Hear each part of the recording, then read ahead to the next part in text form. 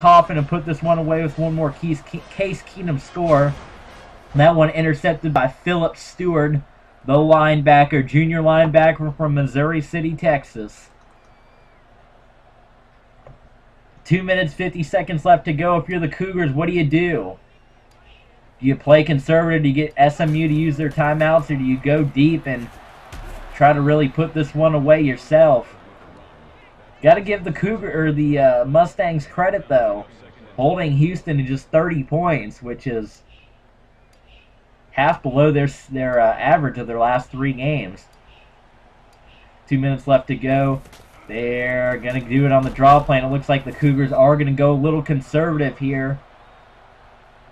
They get SMU to burn one of their timeouts, but now we have 5 wide. Case Keenum with 5 wide receivers. Keenum drops back.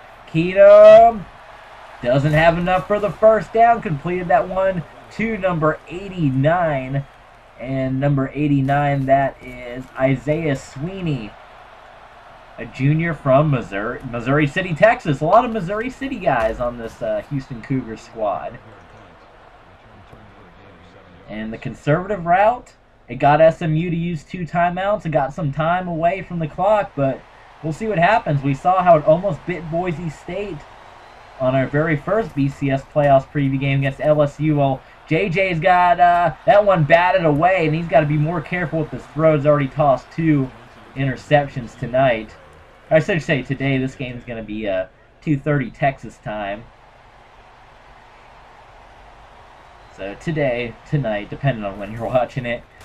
2nd down and 10. He gives it to Zach Line. And Line gets 3 yards. Well, that's not going to do it. It's 3rd down and 7, and you're to the point in the ball game. You got to start heaving it, JJ. McDormand drops back. That's knocked away, incomplete. So 4th down and 7 upcoming for the Southern Methodist University Mustangs. They have one final shot. The once famous announcer once said, one last gasp for the Mustangs in this game, and they still have a pulse. That's going to be a SMU first down. Here comes the no huddle. 1 minute, 16 seconds to go, and J.J. McDormand's going to spike the ball. Didn't feel comfortable running the play. Decides to lose the down and instead huddle up and get the right play call. We'll see if that decision pays off for him. Be 2nd down and 10. J.J. McDormand. He's got an open receiver pushed out of bounds, and that's going to be a first down, so that'll stop the clock. Great throw by McDormand and a great catch by Southern Methodist receiver Keenan Holman. Not only reel that one in, but to get out of bounds and stop the clock. 1-1-1 left on the clock on a 1st and 10. A lot of ones. Not only enough, down by 2 scores. McDormand back to pass across the middle. That one is completed for a first down. He found his wide receiver, that one. Number 3 has had a great day, Darius Johnson. We have a Darius Johnson who's number 3 on SMU.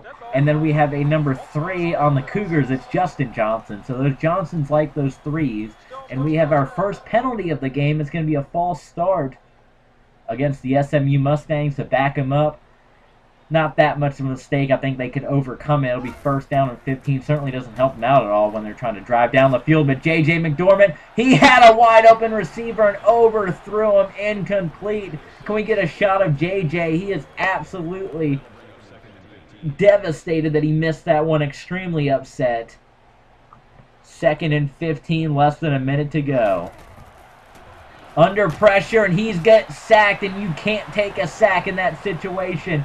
You got 1 timeout left. They're trying to conserve it. Everybody's got to rush back. Under 50 seconds to go. J.J. McDormand, 3rd down and 24. That's caught just before the 40-yard line. They're down at the 42. This is it. One last play. One last gasp. Do they have another life in them? How many lives do these Mustangs have?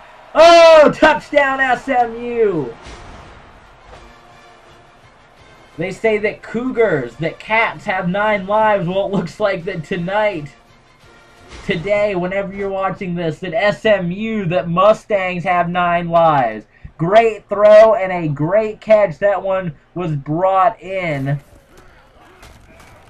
by number 87, and I don't have an 87 here. Who does that say that was? Longoria?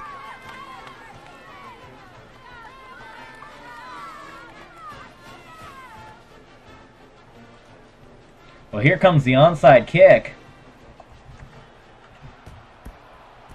And that's going to be recovered by Houston, and that one might do it for SMU. I have a Derek Longoria that's a linebacker. So, I apologize for the parent of the kid that caught that touchdown, but you don't have a name on you.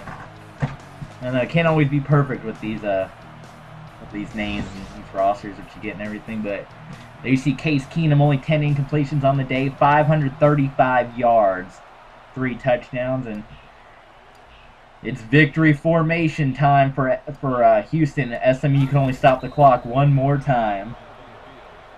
What a fun game this was. A great rally, a great second effort, and I hate to say it for the SMU fans and for the SMU players.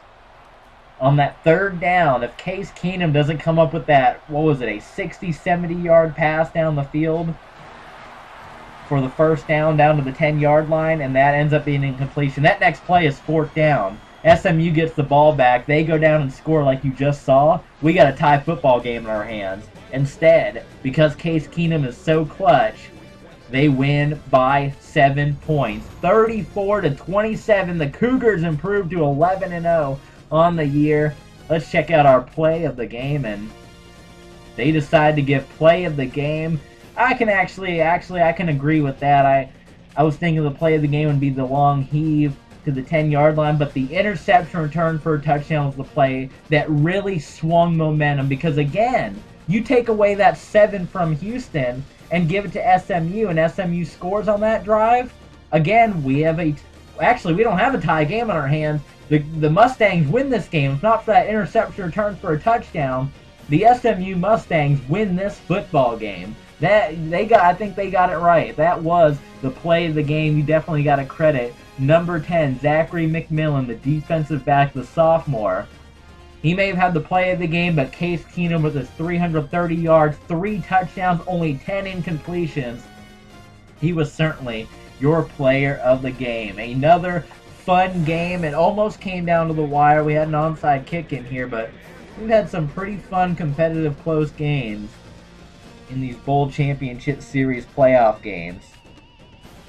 Taking a look at some highlights. Case Keenum, how exciting is this kid?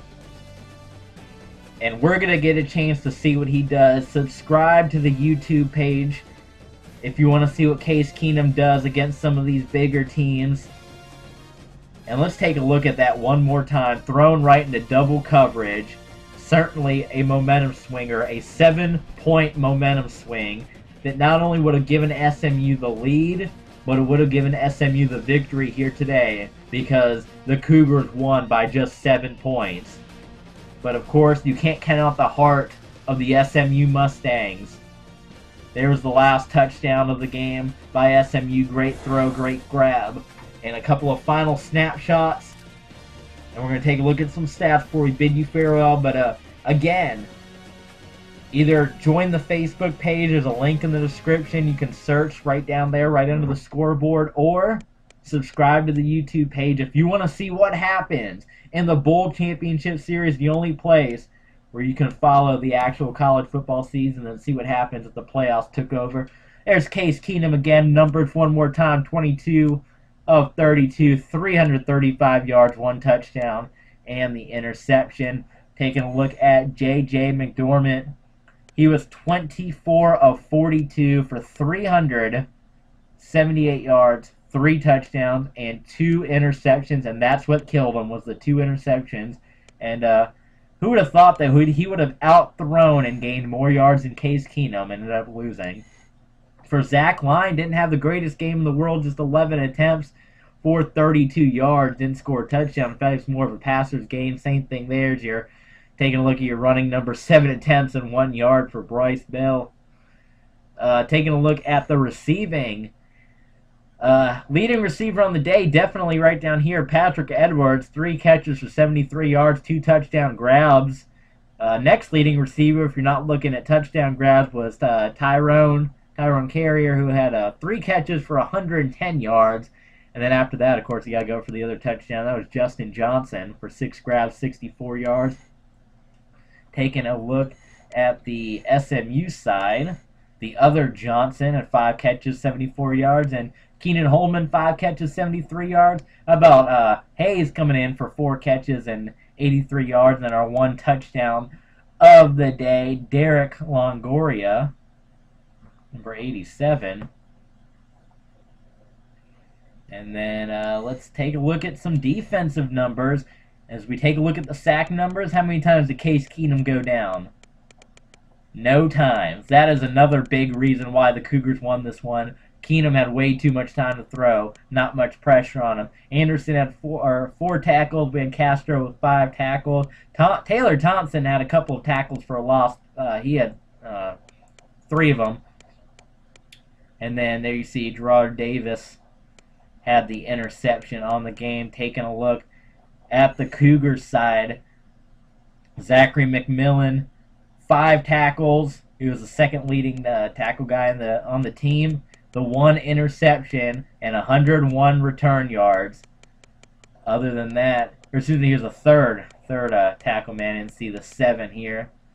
7 tackles, 6 tackles, 2 sacks on the day. They got to 3 sacks on the day. They got to J.J. McDermott. There's the other interception. It was brought in by Brandon Hartson. And after that, not too much else happened. Let's take a look at some team stats before we send you away. There you see first downs. SMU got them on the first downs. They got them on the total offense. They did better in rushing yards.